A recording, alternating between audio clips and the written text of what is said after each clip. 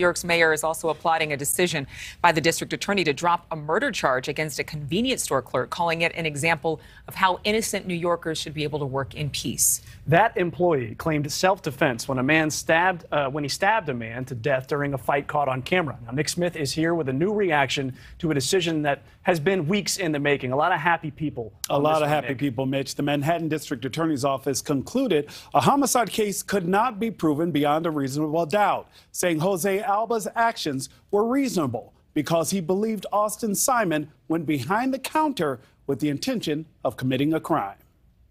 The charge against Jose Alba sparked a nationwide conversation about self-defense and the right to safety. New York City leaders, business owners, community members, all coming together to clear him of murder. This outcome, that was what we're looking for, and we got it, so I'm happy.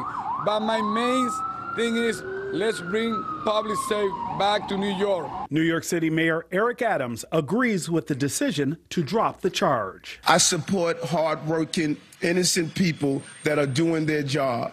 And I saw him as a hardworking, innocent New Yorker, that a person went behind the counter and attacked him. A key factor, the video evidence. The encounter, caught on a surveillance camera, shows a fight over a bag of chips. When the payment was declined, Alba took back the chips, leading Simon to demand an apology, pushing Alba when he didn't get one. A defense attorney tells NewsNation's Marnie Hughes the DA did the right thing. I think they got this one right. They went back, they reviewed it all, they looked at the clerk statement, the witness statements, and that all-important video, and I think they thought to themselves, we cannot prove beyond a reasonable doubt that Alba was not acting in self-defense. Austin Simon's family says they're heartbroken but understand the decision. My cousin should not have gone behind that counter, but at the end of the day, 3 people are wrong, but only 1 person is dead, and I'm really disappointed in the disregard for human life.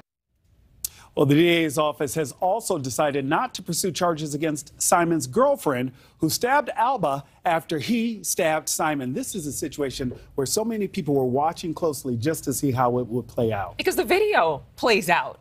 And it appears to be extremely clear. In fact, Adrienne, everyone involved said that were it not for that video evidence, things may have gone differently. Absolutely. Okay. Well, thank you, Nick. Thank you for watching. Go to newsnationnow.com to find NewsNation on your television provider. And don't forget to click the red subscribe button below to get more of NewsNation's fact-driven, unbiased coverage.